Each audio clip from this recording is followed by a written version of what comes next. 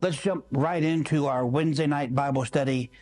We're talking about all of us being ministers of some sort and talking about leadership and talking about what the Old Testament had to say and what the New Testament had to say regarding leadership. And so let's just dive right in. Father, tonight I ask you to give us ears to hear what you're saying, and God, give us a heart that's soft and moldable and ready to respond, God, to your word.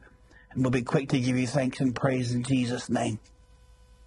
So let's just jump in right into the word of God. So we look at scripture in 1 Peter chapter 2, verse 9, and he says this. He says, "But you are a chosen generation, a royal priesthood, a holy nation, his own special people, that you may proclaim the praises of him who called you out of darkness into his marvelous light." We're all part of a royal priesthood now.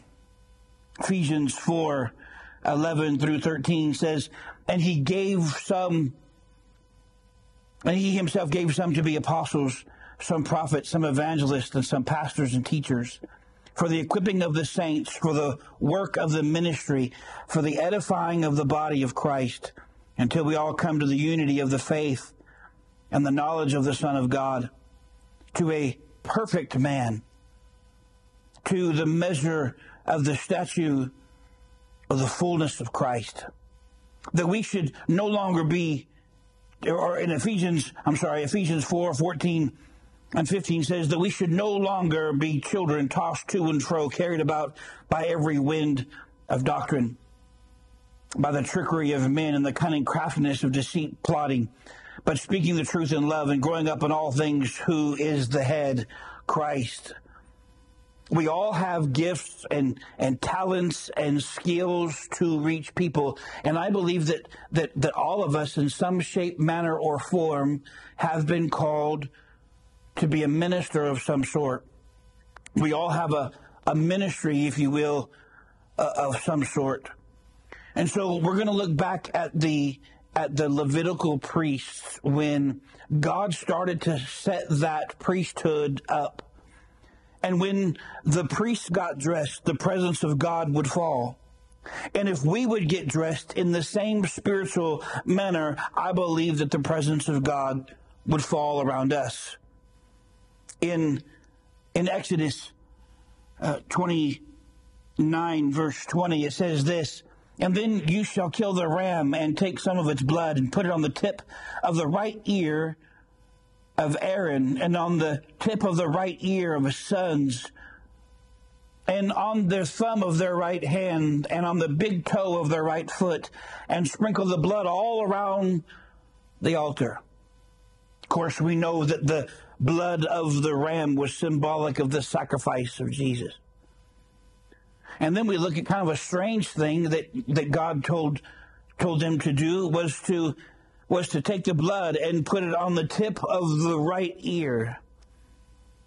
And I believe that was symbolic, that we need to have the blood applied to our ears because we should hear differently because the blood is on our ear. We should hear differently now that we have applied the blood of Jesus to our lives.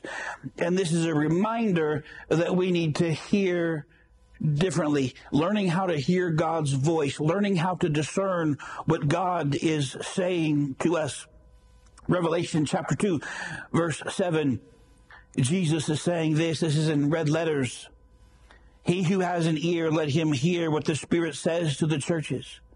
To him who overcomes, I will give him to eat of the tree of life, which is in the midst of the paradise of God." Jesus says, "Let he that has an ear, let him hear what the Spirit says to the churches," in 7 times in 7 verses. Revelation chapter 2, verse 7, Revelation chapter 2, verse 11, Revelation 2:17, Revelation 2:29, Revelation 3:6, Revelation 3:13, and Revelation 3:22. You think Jesus might have been trying to get something across to his people? That we need to have ears to hear. Come on, somebody. And then he says, I want the blood to be put on their right thumb. In other words, as priests, as God's people in ministry, in following hard after the things of God, we should work differently because the blood of Jesus is on our thumbs. In other words, we need to be careful what we touch. We need to be careful what we do. We need to be careful where we put our hands. We need to be careful that we're working diligently unto the Lord, because the reminder is the blood of Jesus is on our thumb. Colossians chapter 3, 23 and 24 says, and whatever you do, do it heartily as unto the Lord and not unto men, knowing that from the Lord you will receive a reward of the inheritance, for you serve the Lord Christ. And then he said there in Numbers, he said, listen, I want you to put the blood on their right big toe. And I believe that is saying to us today that we need to walk different because the blood of Jesus is on our toe. We need to be careful where we walk. We need to be careful how we walk. And we need to be careful with who we walk with, because the blood of Jesus is on our toe. He's on our ear so we can hear. He's on our thumb so we're careful with what we touch. We're careful with how we work. We're careful with how we do things. But it's on our toe, our big right toe, to remind us to be careful how we walk. We need to walk humbly right before our God. 1 John 1, 6 and 7 says that if we say we have fellowship with him and walk in darkness, we lie and do not practice the truth. But if we walk in the light as he is in the light, we have fellowship with one another. And the blood of Jesus Christ, his Son, cleanses us from all sin. Psalm 86, verse 11 says, teach me your way, O Lord, and I will walk, here it is, walk in your truth. Unite my heart to fear your name. Colossians 1:10 says that you may walk worthy of the Lord, fully pleasing him, being fruitful in every good work, and increasing in the knowledge of God. So listen to this. Specifically, it was applied to the right ear, hand, and foot. It isn't because God felt as they could do whatever they want with their left ear, their left hand, or their left foot. It was because the right side was considered superior, with more strength and more skill, because most people are right-handed. And God wanted their best to be dedicated to him. So in my notes, I put that there's only about 10 to 12% of the world's population is left-handed. And he was trying to get across that we need to give him our best, our strongest, when we come to the things of God. Exodus 29, verse 21, and you shall take some of the blood that is on the altar and some of the anointing oil and sprinkle it on Aaron and on all of his garments. The blood in here is significant, but God wanted the blood mixed with the anointing oil, the mixture sprinkled on the priest, because there was to be a combination of both the sacrifice and the spirit represented by the oil. Charles Spurgeon said it like this. He says, yes, brethren, we need to know that double anointing, the blood of Jesus which cleanses, and the oil of the Holy Spirit which perfumes. It perfumes us, and is well to see how these two blend into one. Isn't it a terrible blunder to set the blood and the oil in opposition? They must always be together. So really, what God is talking about in these verses, the blood on the right ear, the blood on the right thumb, the blood on the right toe, the sprinkling of the blood and of the oil on his head and on his garments, he's really talking about consecration. He's really talking about dedication. And listen, can I just tell you something? That God is after our dedication.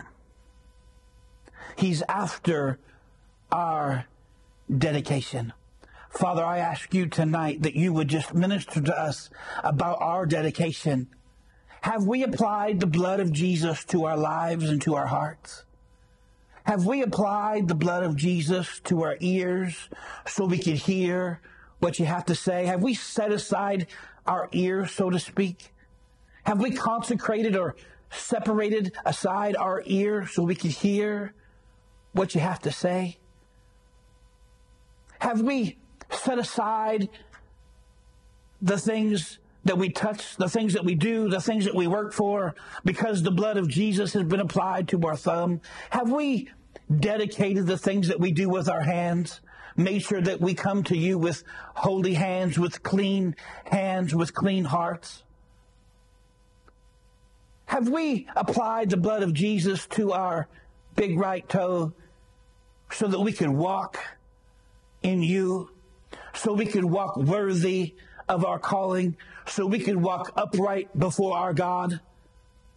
Have we been careful with where we walk and what we do and where we go? Oh, God, I pray that you'll help us. Lead us, guide us, help us to apply the blood appropriately so we can hear, so we can serve, and so we can walk with you in the right way. In Jesus' name, I pray. God bless you. Till next time.